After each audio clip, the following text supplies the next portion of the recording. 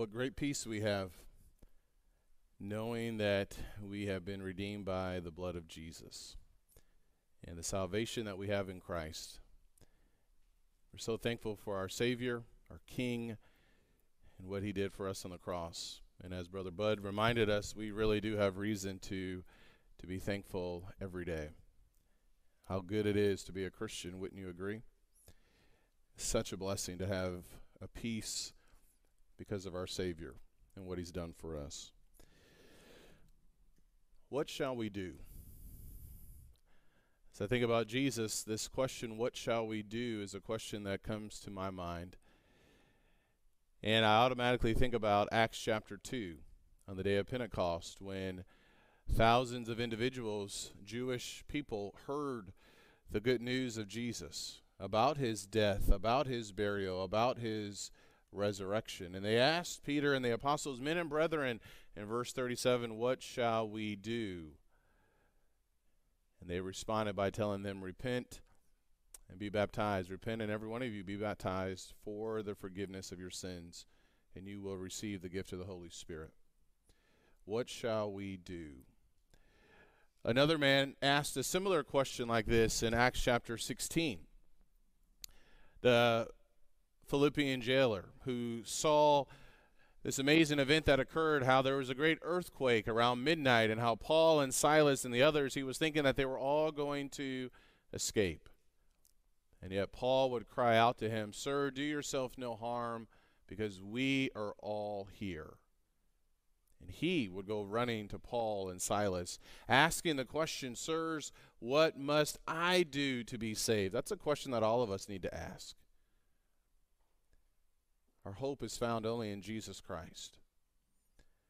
And yet, there is another event, another occasion where this question, what must I do, or what shall we do, is also raised, and that's found in 2 Kings chapter 6. So if you have your Bible, open it up, please, to 2 Kings chapter 6. Our minds hopefully have been on 2 Kings for the last 2 or 3 weeks now. We have been preaching and studying from the book of 2 Kings. I have to tell you, there are so many amazing stories that we find in this book. We looked at chapter 17 a few weeks ago as we dealt with the topic of idolatry and how the Israelites followed after false gods and they became false. Last week we talked about Elisha in 2 Kings chapter 5 and another one of his servants, Gehazi, and how Gehazi pursued Naaman for the money and the clothes that he wanted to get from him. Greed was his idol god. And he would get what he wanted, but he would lose what he had. And yet, there's more to this story of Elisha. And another interesting story we find in 2 Kings chapter 6 that I know is beneficial for all of us. It's interesting how Elisha, I believe he's only mentioned in Luke chapter 4 in the New Testament, where Jesus spoke about Naaman and what took place with Naaman, the miracle that occurred. So we know that Jesus believed these stories. We need to believe them as well. What we have here is the Word of God, inspired by the Holy Spirit. And so what I want to do, I want to read 2 Kings chapter 6. I invite you to read along with me as we get to this question, what shall we do, in the context of what was taking place here. Now the sons of the prophet said to Elisha, behold, now the place before you where we are living is too limited for us. There were sons of prophets all throughout the nation during this time, and so some of them are communicating with Elisha. We need maybe some bigger space here. Please let us go to the Jordan, and each of us take from there a beam, and let us make a place there for ourselves where we may live. So he said, go. Then one said, please be willing to go with your servants, and he answered, I shall go. So he went with them, and when they came to the Jordan, they cut down trees. But as one fell in a beam, the axe head fell into the water. And he cried out and said, alas, my master, for it was borrowed. Then the man of God said, where did it fall? And when he showed him the place, he cut off a stick and threw it in there and made the iron float. He said, take it up for yourself. So he put out his hand and took it. Now that is an interesting story, and that could be a whole nother sermon or Bible class study. With this floating axe head, this miracle that took place here. In verse 8, the Bible says, "Now the king of Aram was warring against Israel. And he counseled with his servants, saying, in such and such a place shall be my camp." So we see someone against God's people plotting about how he is going to defeat them. But the man of God sent word to the king of Israel. Now this is where it gets interesting. We know that this king of Aram, he is counseling with his servants. In such and such a place shall be my camp. The man of God sent word to the king of Israel, saying, "Beware that you do not pass this place, for the Arameans are coming down there." So isn't this interesting? Elisha knows these plans that the king is making. Very much like Gehazi in chapter 5. How did he know about Gehazi running and getting that money last week and the change of clothes? Well, obviously this had to be revealed to him by the Holy Spirit. So now he has this information about the enemies of God's people and what they are planning to do. And so he warned the king, don't go to this certain place. Beware that you do not pass this place, for the Arameans are coming down there. The king of Israel sent to the place about which the man of God had told him. Thus he warned him, so that he guarded himself there more than once or twice. Now watch this. Now the heart of the king of Aram was enraged. Why is he so upset? Because somehow his plan has been made known. He's enraged because over this thing, and he called his servants and said to them, "Will you tell me which of us is for the king of Israel?" So he's trying to figure out, how did the king of Israel find out my plans? How did he know where not to go and where to go? Now I love the response here.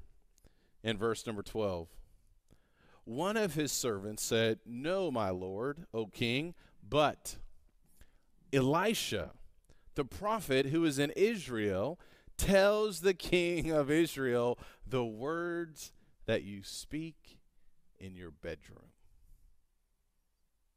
Now there's a man of God, and he knows what you're saying in private. How do you think that's going to make the king feel? If he's already enraged, and now this prophet knows what he's saying, he's not going to be victorious. And so in verse 13, he said, "Go and see where he is." Now he wants to find Elisha, and it's not to have a nice little conversation. He's got to take this man out. "Go and see where he is, that I may send and take him." And it was told him, saying, "Behold, he is in Dothan." He sent horses and chariots and a great army there. And they came by night and surrounded the city. Now when the attendant of the man of God had risen early and gone out, so think about what's happening here. He knows where Elisha is. He wants to take him. He's going to do as much as he can at all costs. He has surrounded the city, the place where the prophet, the man of God, is. The servant of God, this attendant that he has, wakes up in the morning only to look out and see, oh, we're absolutely surrounded. And so in verse 15, when the attendant of the man of God had risen early and gone out, behold, an army with horses and chariots was circling the city. We get upset when we hear the alarm clock go off too early, right? Or the snooze button or something like that. Or the kids maybe run into our bedroom and wake us up. But think about this. You have horses and chariots surrounding you everywhere. How would you respond? Isn't that interesting? Probably not. I wouldn't either. His servant said to him, "Alas, my master, what shall we do?" And there's that phrase. What shall we do? What do you do? What shall we do when we are outnumbered by far? It's me and the prophet, the servant and the prophet, and you have this whole city of horses and chariots. We know the power of horses and obviously the chariots as well. And this man only has one mission. This man is only there to destroy Elisha. Now, this is where it gets so encouraging that I want you to take note of. He asked the question, what shall we do? Now I want you to see this great man of God in the moment. It's one thing to talk about certain things with respect to God and his power and faith, but I want you to think about what happens when we're in that moment, that crisis, that period of unknown. We find in the very next verse, in verse number 16, he answered. So Elisha answered, he said, "Do not fear." Really? There's a whole army outside of our place. What do you mean, do not fear? Well, he would go on and say, do not fear, for those who are with us are more than those who are with them. Now that is really intriguing as well, because maybe the prophet or the servant of God is asking, who are you talking about? Are you talking about the sons of the prophets? It didn't appear that they were with them. So who exactly, Elisha, are you referring to? Watch this. Then Elisha prayed. So I want you just to think about how this man of God responded in this very difficult situation. First, he says something that a lot of us may even get upset about. Do not fear. What do you mean, do not fear? Look at the circumstances. Look how bad it really is. Then he says something to the servant, to the attendant, that he probably has no idea what he's referring to. But then Elisha begins to pray, and he says, "O Lord," verse 17, "I pray, open his eyes." And that's interesting because he's praying for who? He's praying for his servant. Open his eyes that he may see. And the Lord opened the servant's eyes. And that's really awesome to think about. God answered his prayer. He answered his prayer immediately. The Lord opened the servant's eyes, and he saw, and behold, the mountain was full of horses and chariots of fire all around Elisha. Getting goosebumps just thinking about this. If you go back to 2 Kings chapter 2, remember, who had Elisha been with in 2 Kings chapter 2? He had been with Elijah. And he had made this great request to Elijah in verse number 9 of 2 Kings chapter 2. When they had crossed over, Elijah said to Elisha, "Ask what I should do for you before I am taken from you." And Elisha said, "Please let a double portion of your spirit be upon me." He said, "You've asked a hard thing. Nevertheless, if you see me, when I am taken from you, it shall be so for you. But if not, it shall not be so." As they were going along and talking, behold, there appeared a chariot of fire and horses of fire, which separated the two of them. And Elijah went up by a whirlwind to heaven. Elijah saw it and cried out, my father, the chariots of Israel and its horsemen." And so this is something very similar to what he saw back in 2 Kings chapter 2. And so now the prophet, or now the servant of God, sees something for the first time. It is like this curtain has been pulled back, where now he can see what's really taking place. That they are not alone. That they are surrounded by these horses and chariots of fire. And the only explanation for this is that these have to be spiritual beings, obviously, angels, surrounding them, giving them this protection. And it's such a powerful story, because Elijah, he prayed that he would see, and now he has truly seen. And so now that's going to change everything about this question, what shall we do? Or at least it should. But there's something else that's really impressive about Elisha. Verse 18, when they came down to him. That is so impressive, because who has surrounded him? If I'm understanding this correctly, this is the army of the king of Aram. They're coming down to him now. But Elisha, he hasn't budged. He hasn't moved. He's not trying to run away or anything. You see, his confidence has always been in God. His confidence in that moment was with God. He knew that he was not alone. He knew that he had the power of God on his side. So even though the enemy is closing in on them, he doesn't move. Stands firm. And you know what he does again? He prays. He prayed to the Lord and said, "Strike this people with blindness I pray. So he struck them with blindness according to the word of Elisha.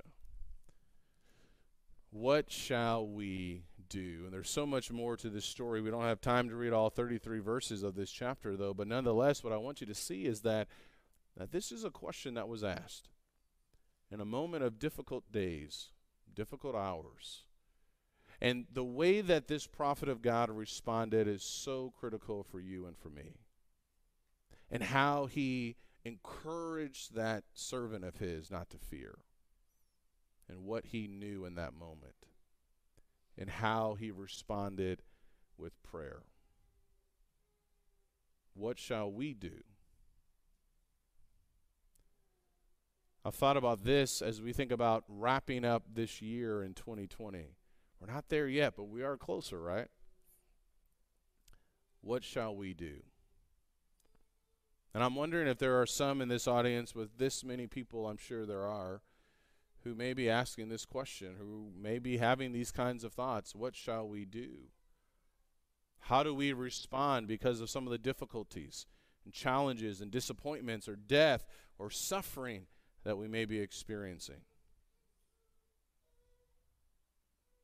What shall we do?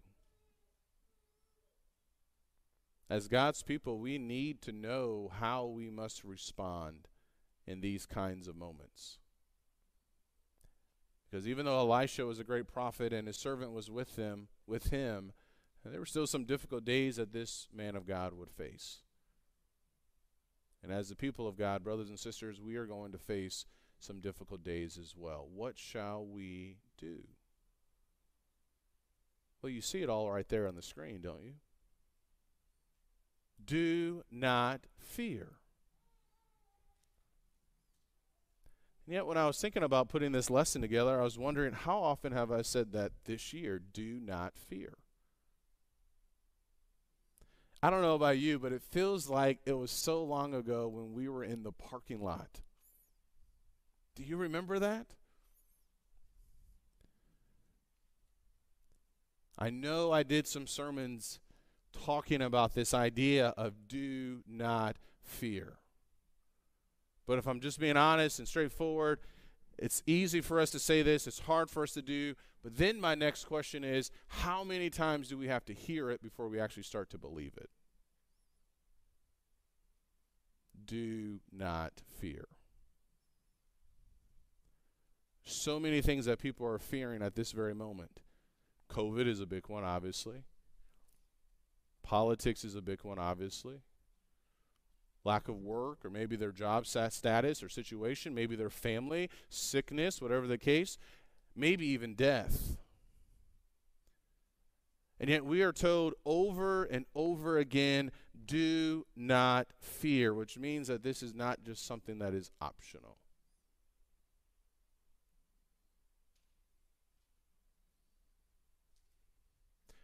Maybe we struggle with this idea of do not fear because we're not as connected to the one that is the reason why we don't have to fear.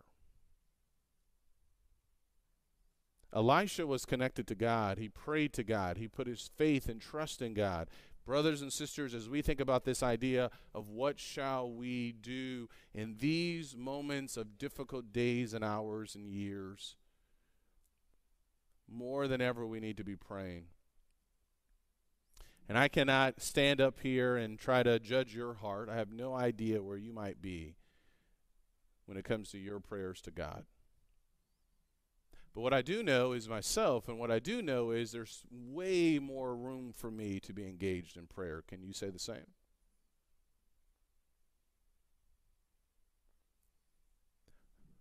It's not that we don't have enough time to pray. I'm just wondering if we truly understand the importance of prayer. What we all really need is not social media, it's not Facebook, it's not more likes, more follows and shares, and I know I've said this a lot this year in 2020. But I'm getting closer to removing that title that I've given myself, the Facebook hypocrite. I'm still off of it, thankfully. But there's so many other things that can get in our way. And when I think about passages like Acts chapter 6, for myself personally.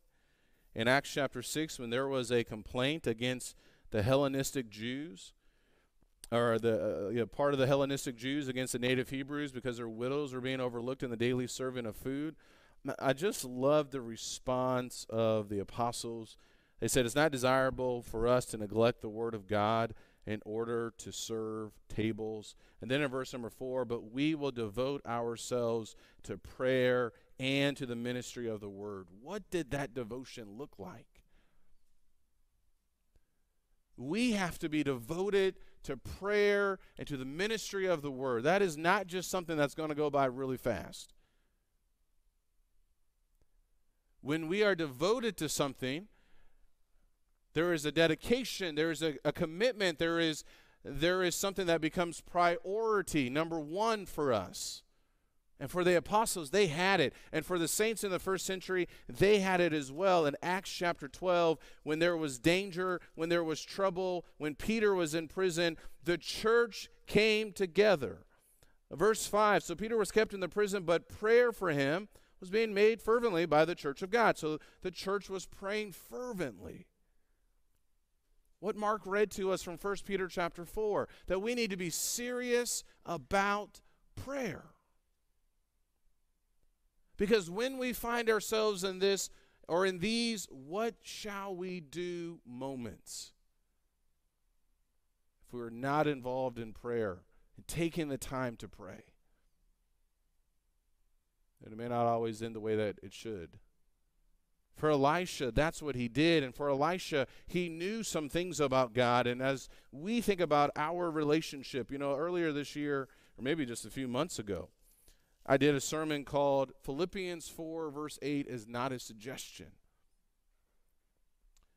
And meditating on God's word is something we must be doing. We must know about who our Father in heaven is. And not just enough where we can answer a Bible class question, but when we are in the heat of the moment, when we're in that situation where it feels like everything is just kind of coming in towards us. Or maybe the marriage is right on the edge of going down to destruction. Or maybe your faith is on the verge of failing. We have got to know our God and who he is. And the fact that he loves you and me and all of us. And the fact that we are not alone. That's what Elisha knew. He knew that he knew that he was not alone. And we need to stay connected to our Father in heaven in prayer. We need to know that our Father is with us. And please do not forget that we are in a spiritual battle. We get so focused on the wrong kinds of battles. And the enemy sometimes is just laughing at us. 1 Peter 5 and verse number 8, he does not stop. And while he may have great strength, he is not as strong as our Father in heaven. And we are victorious because of our God in heaven. So don't forget that we are in this spiritual battle. Don't forget that we are headed somewhere. Brothers and sisters, we're headed to heaven. We need to remember that. So it doesn't matter what may be happening on the outside all around us.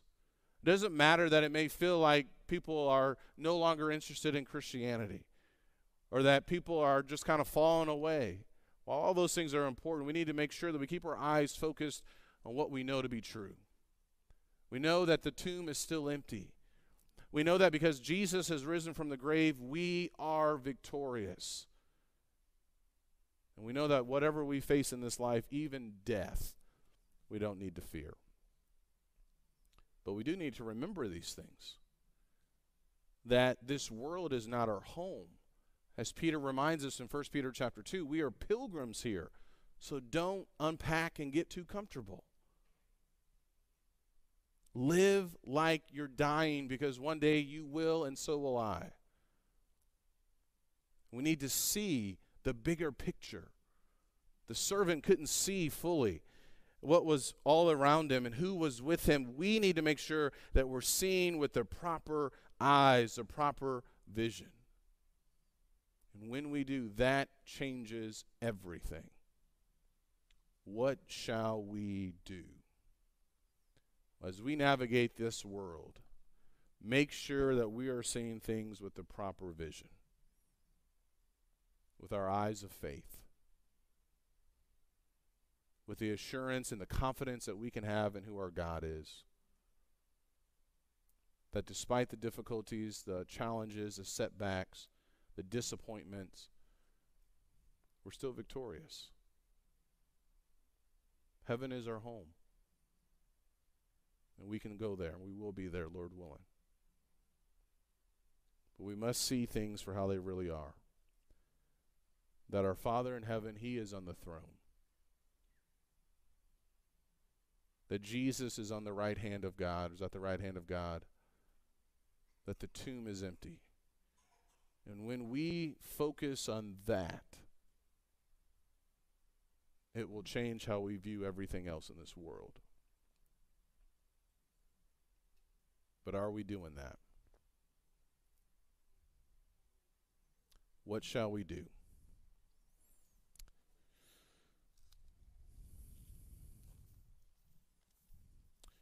Well, we know what to do. The bigger question is, are we going to do it? The choice is ours. Much like the choice was for those on the day of Pentecost, when they asked, what shall we do? And Peter told them, repent and each of you be baptized in the name of Jesus Christ for the forgiveness of your sins, and you will receive the gift of the Holy Spirit. They had to make a choice. About 3,000 of them did, and they were saved. Now you have to make that same choice. And if you have, remain with your King. Let's stand and sing.